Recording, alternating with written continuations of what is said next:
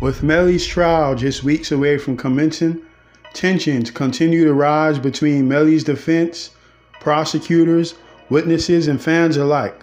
Prosecutors and defense have been preparing themselves for what looks to be one of the most controversial and high-profile cases to date.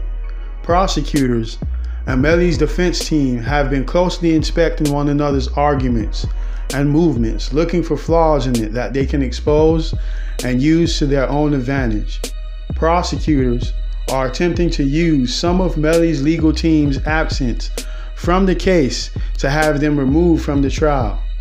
On February 16th, 8:51 a.m. in the morning, prosecutors filed to have two law firms who have represented Melly in the past removed from the case due to them being inactive in the case thus far.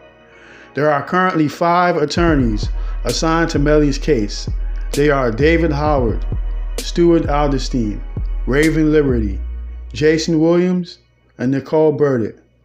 Attorneys David Howard and Stuart Alderstein filed a notice of stipulation for substitution of counsel to represent Melly on July 1st, 2019. This means both attorneys had other attorneys come in to replace them to represent Melly.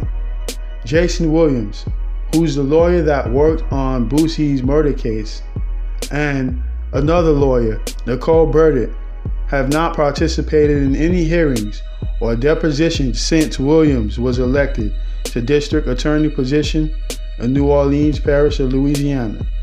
The state asked the court to conduct a hearing to determine whether Melly's attorneys meet the minimum standards in the capital case.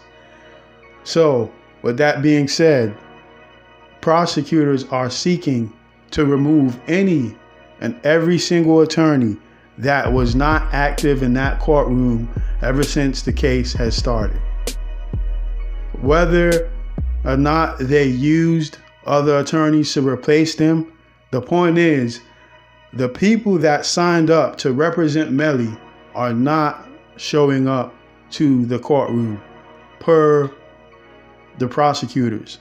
So now the prosecutors are looking to prune, so to speak, the trees, or to eliminate any and everyone that wasn't specifically a participant in the case in the physical sense. So as we approach the trial, we can see each side is pulling out all the stops to make sure that they can place themselves in a position that they can win the case. If you're not caught up on what's going on with Ynw Melly in this case, check out the video at the end.